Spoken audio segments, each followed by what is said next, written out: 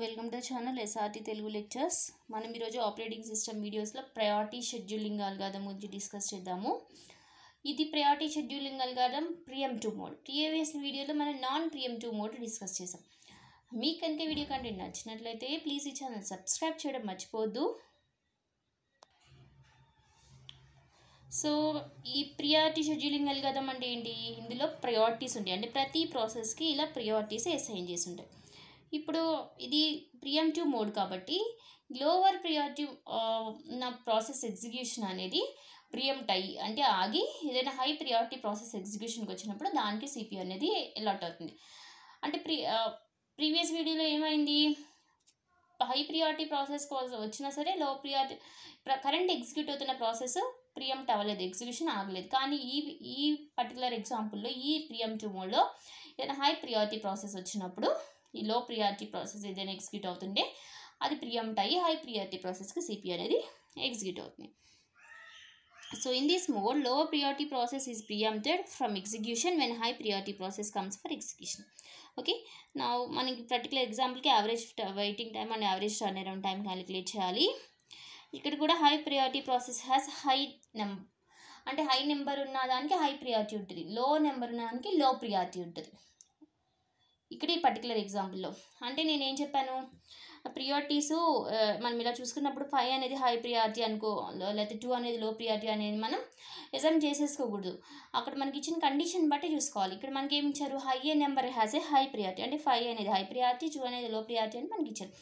ఒక్కొక్కసారి ఏమవుతుంది, లో number has a high priority ఉంటుంది, అంటే 2కి హై ప్రియారిటీ ఉంటుంది, 5కి లో ప్రియారిటీ ఉంటుంది. మన ఈ కండిషన్ చూసుకుని దేనికి ఎక్కువ దేనికి తక్కువ ప్రియారిటీ ఉందని మనది డిసైడ్ చేసుకోవాలి. సో ఇప్పుడు మనకి ఇచ్చారు process arrival time, burst time, priorities ఇచ్చారు. సో మనం ఏం చేయాలి, గ్యాంట్ చార్ట్ ప్రిపేర్ చేయాలి కదా. ఇదేంటి, priority scheduling with ప్రియంప్షన్ mode. Okay, చూడండి ఎలా చేస్తాము. ఫస్ట్ 0th టైంలో ఏదైనా అరైవల్ అయిందా ప్రాసెస్. సో P1 అరైవల్ అయింది. సో ఈ P1 ఎంతవరకు ఎగ్జిక్యూట్ అవుతుంది అంటే నెక్స్ట్ అరైవల్ పైన ప్రాసెస్ ఎప్పుడు అరైవల్ అయిందో అంతవరకు ఎగ్జిక్యూట్ అవుతుంది. నెక్స్ట్ ఏ టైంలో అరైవల్ అయింది, 1 టైంలో అరైవల్. సో 1 టైం వరకే P1 ఎగ్జిక్యూట్ అవుతుంది. సో అంటే 1 యూనిట్ ఆఫ్ వర్స్ట్ టైం మాత్రమే కంప్లీట్ అయింది. సో P4 ఎంత ఒరిజినల్ 4, కానీ 1 అయింది, అంటే 3 ఉంది ఇంకా P1కి. ఇప్పుడు 1 దగ్గర ఏమొచ్చింది, P2 వచ్చింది. సో మన దగ్గర P1 ఉంది, P2 ఉంది, ఎగ్జిక్యూషన్కి 2 ఉన్నాయి ఇప్పుడు. కానీ ఇప్పుడు మనం ఏం చేయాలి, ప్రయారిటీస్ చెక్ చేయాలి. P1కి హై ప్రయారిటీ ఉందా, P2కి హై ప్రయారిటీ ఉందా అని. సో ఇక్కడ హై నెంబర్ హై ప్రయారిటీ, లో నెంబర్ లో ప్రయారిటీ అని చెప్పాం కదా. సో P2కి ప్రయారిటీ 3 ఉంది, P1కి ప్రయారిటీ 2 ఉంది. సో మన రూల్ బేస్ చేసుకుని ఇప్పుడు ఏది ఎగ్జిక్యూట్ అవ్వాలి, P2 ఎగ్జిక్యూట్ అవ్వాలి. సో P2 ఎగ్జిక్యూట్ అవుతుంది. P2 ఎంతవరకు ఎగ్జిక్యూట్ అవుతుంది, నెక్స్ట్ ఏ ప్రాసెస్ అరైవల్ అవుతుందో అంత టైం వరకు ఎగ్జిక్యూట్ అవుతుంది. నెక్స్ట్ P3 2 దగ్గర వచ్చేసింది. సో 2 వరకు మాత్రమే P2 ఎగ్జిక్యూట్ అవుతుంది. సో P2 యొక్క burst time 3, only 1 unit execute అయింది కాబట్టి 2 యూనిట్స్ ఆఫ్ టైం ఇంకా రిమైనింగ్ ఉంది. నెక్స్ట్ ఇప్పుడు మన దగ్గర P1, P2, P3 కూడా ఉన్నాయి. So P1 priority 2, P2 priority 3, P3 priority ఎంత 4, ఇది 4. సో ఇప్పుడు ఇదేంటికి హై ప్రయారిటీ ఉంది, P3కి. సో P3కి CPU అలాట్ అవుతుంది. ఎన్ని units of time, next arrival process ఎప్పుడు అరైవ్ అవుద్దో అన్ని యూనిట్స్ ఆఫ్ టైం. 3 దగ్గర అరైవల్ అయిపోయింది. So only 1 unit of time. కానీ P3 బర్స్ట్ టైం కూడా 1 యూనిట్ ఆఫ్ టైం కాబట్టి కంప్లీట్గా ఎగ్జిక్యూట్ అయిపోయింది P3. సో ఇప్పుడు 3 దగ్గర P4 కూడా అరైవ్ అయింది.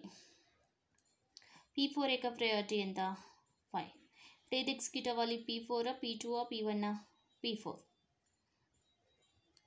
ఎన్ని యూనిట్స్ ఆఫ్ టైం ఎగ్జిక్యూట్ అవ్వాలి, ఎన్ని యూనిట్ ఆఫ్ టైం ఎగ్జిక్యూట్ అవ్వాలంటే నెక్స్ట్ వచ్చే ప్రాసెస్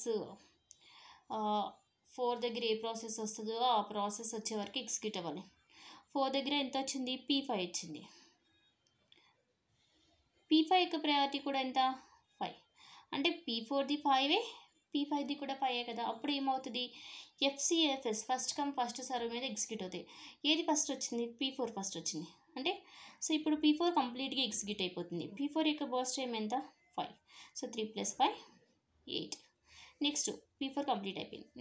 నెక్స్ట్ హై ప్రియారిటీ ఏంటి P1 P2 P5లో P5. So P5 execute అవుతుంది. P5 యొక్క బర్స్ట్ టైం ఎంత 2. So 8 + 2 10. Next P1 P2లో next high priority దేనికి P2కి. ఇంకా P2కి ఎంత బర్స్ట్ టైం మిగిలింది 2 యూనిట్స్. సో 10 + 2 12. నెక్స్ట్ మిగిలింది ఏంటి P1. P1 యొక్క ఇంకా బర్స్ట్ టైం ఎంత మిగిలింది 3 యూనిట్స్ ఆఫ్ టైం. సో 12 + 3 15. ఇలా గాన్ చార్ట్ ప్రిపేర్ చేసేసాం. ఇప్పుడు completion times రాద్దామా. P1 15, P2 12, P3 3,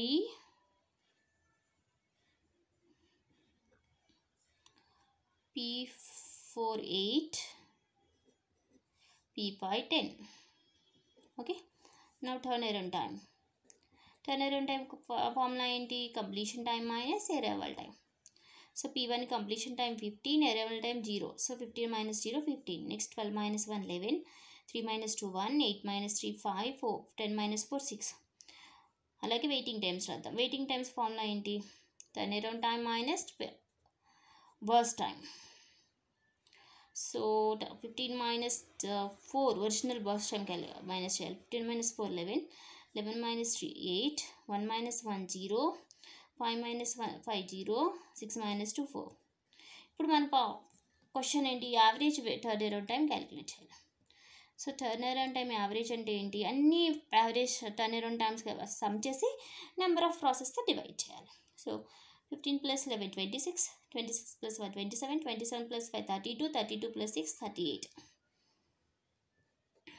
38 divided by number of ప్రాసెస్లు ఎన్ని 5. సో 7 5 35, ఇంకా 3 ఉంటుంది. So 6 5 30. So 7.6 units average waiting time. Turnaround time. Hour average waiting time ఎలాగా 11 + 8 19, 19 + 4 23. 23 divided by 5. 4 5s 20, 6 5s 30. So 4.6 units. ఇలా మనం priority షెడ్యూలింగ్లో ప్రియాంప్టివ్ మోడ్లో average waiting and average turnaround times మనం calculate చేయొచ్చు.